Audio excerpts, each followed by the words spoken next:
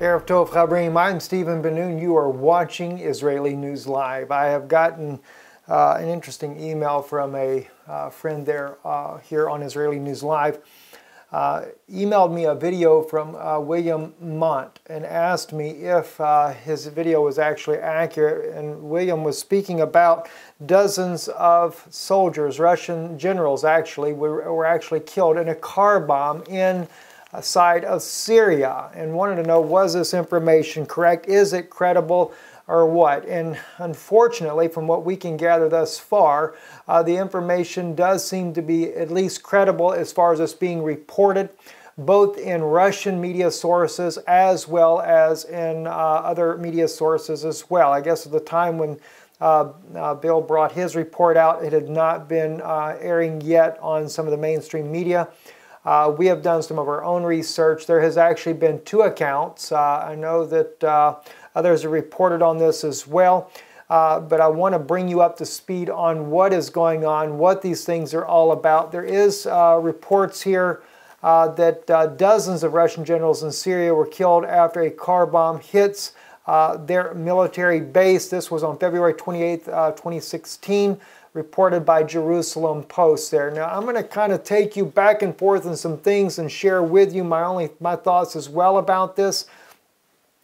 I do question whether or not there was actually dozens of generals killed. Now, this is also at a Russian military base. The photo that you see on the screen here, where they're claiming these are some of the generals that were killed, how would they be able to get on the base and get the generals' bodies to begin with? The photo, by the way, in my opinion, does appear to be photoshopped, but I don't discount the fact that there could have definitely been Russian soldiers, perhaps even high-ranking officers that were killed in this attack, possibly even a general or two as well.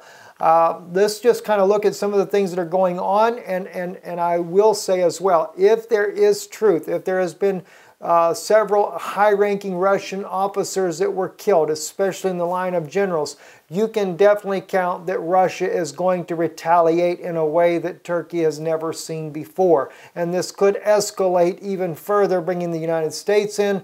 And we'll go into that as well, because we know Russia has always said that it was use nuclear weapons if the West gets involved in these conflicts. Let's go ahead and look at what the Jerusalem Post stated on here. Dozens of Russian generals at a military base near the eastern Syrian city of Latkia were killed Sunday afternoon in a deadly car bomb attack committed by two opposition factions, the Harar al-Sham and Bayan movement. Syrian opposition groups reported on Wednesday. If I'm not mistaken, these are groups that are actually supported by the United States.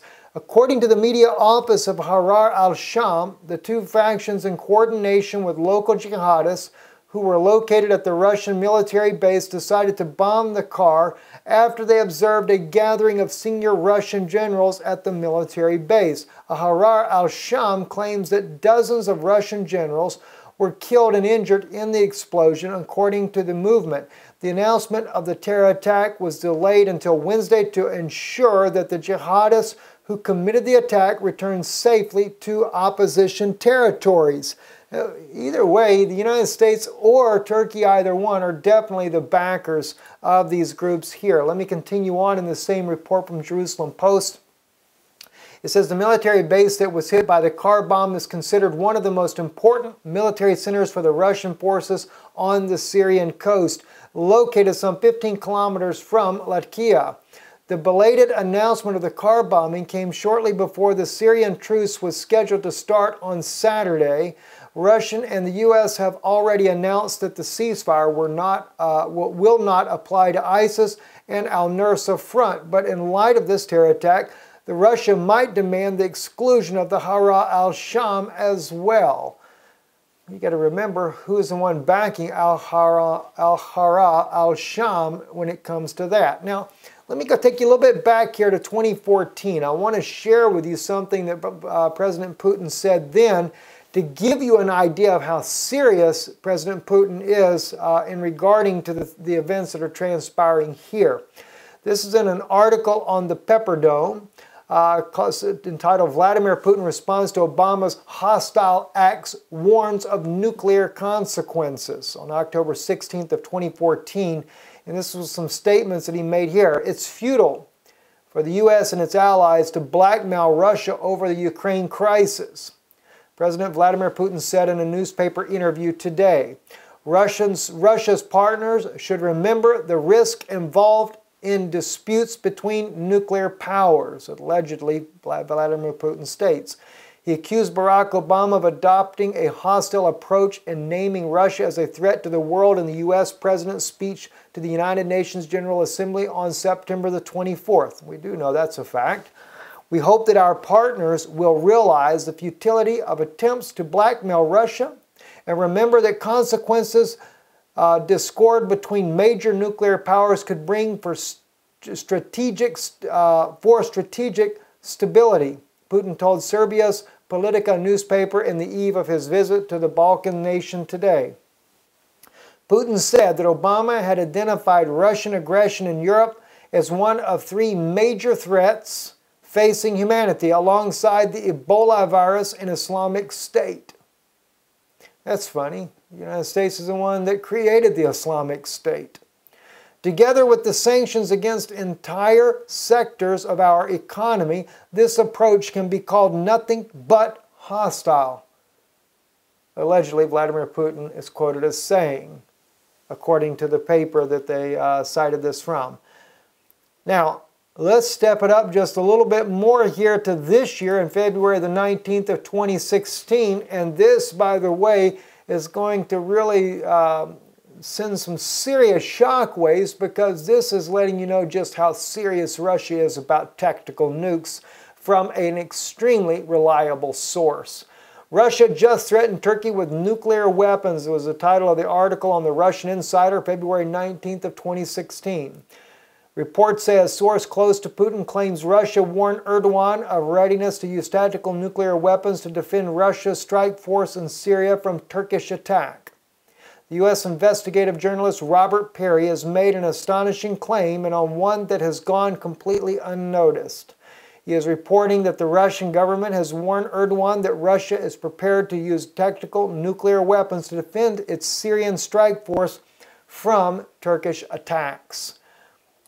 He goes on to say, and this is his exact words, speaking of Perry, the American journalist that stated this, a source close to Russian President Vladimir Putin told me that the Russians have warned Turkish President Recep Tayyip Erdogan that Moscow is prepared to use tactical nuclear weapons if necessary to save their troops in the face of Turkish-Saudi onslaught. Since Turkey is a member of NATO, any such conflict could quickly escalate into a full-scale nuclear confrontation.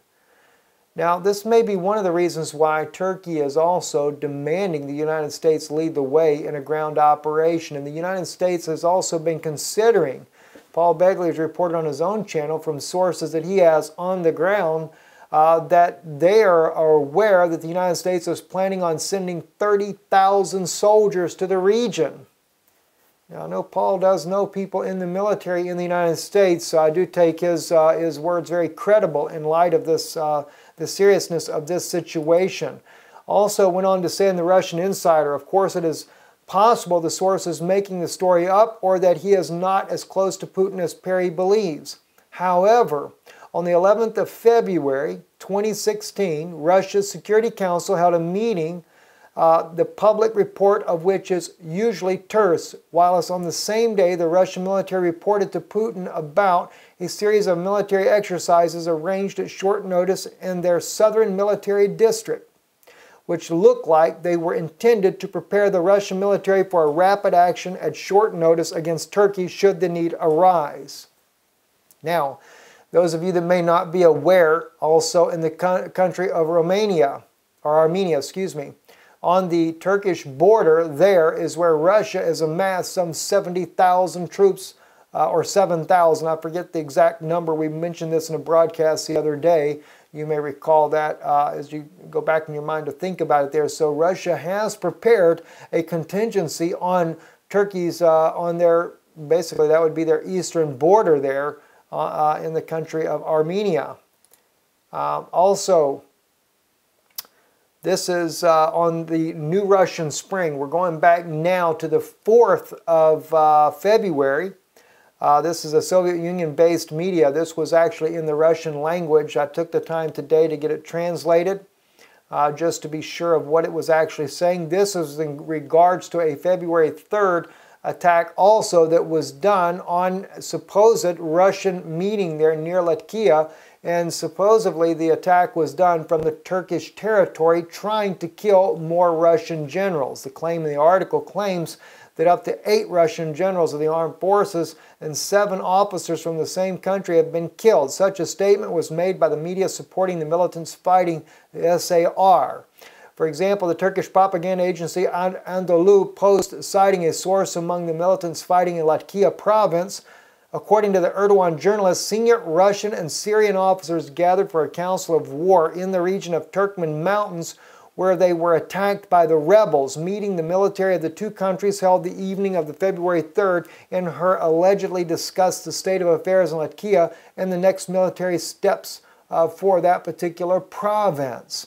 Now, oddly enough, notice it is the rebel forces that carried out this attack. As a result of the attack on a group of officers of the armed opposition killed, they're calling Russia the armed opposition, killed 15 soldiers, including 4 generals of Russia and 4 generals of the CAP.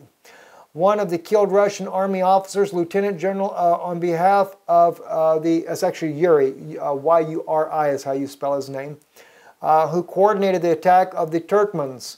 The other 3 were Russian generals with the rank of Major General, confidently declared Turkish propagandists. Now, so there is no backing that this is really, it was really Russian generals in this attack either. There is, according to Russia, though, they have refuted this claim here about this. Let me just pull you up to date on that there. But anyway, I thought I could have swore I had that. Let me just see real quick. Yes. According to Defense Ministry on the Moscow Times, their story related, Defense Ministry confirms Russian military advisor was killed in Syria. This is what Russia says was killed. It was not a general, but an advisor. Russian Defense Ministry on Wednesday confirmed that one of its military advisors in Syria had been killed by mortar fire, the Interfax news agency reported, although Turkish media cited unidentified sources in the Syrian opposition as saying Russia casualties included 4 generals. The advisor had been training Syrian government troops in the use of modern weapons supplied under current state contracts on military technological cooperation. The Defense Ministry spokesman was quoted by Interfax as saying. Now, this is the actual video footage of the attack. I want to share with you the video footage that appeared on Syrian, it's actually the Syrian flag is flying in there, so I'm assuming this is a Syrian channel here, that you will be able to actually see the attack that was done. Again, according to some of the sources that we have looked at this on in the Russian language, I looked at 4 different Russian language sources. One from Russia itself, also one from the Ukraine in the Russian language as well. All of the footage, or all the news stories that I was looking at on where they claim 4 Russian generals were killed, they all are claiming the same thing, and they're all saying that it does believe to be that the attack was made from the Turkish side of the border. Take a look at this video right here. It's very interesting. Yes.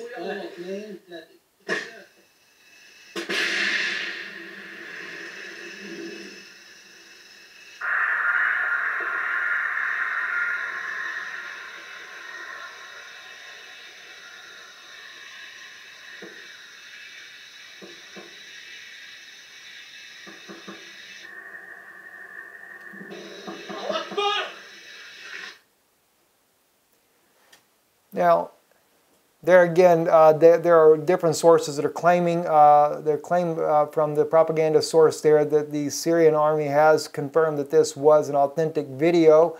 You do hear the firing in the background though, and of course Russia says it was mortar fire.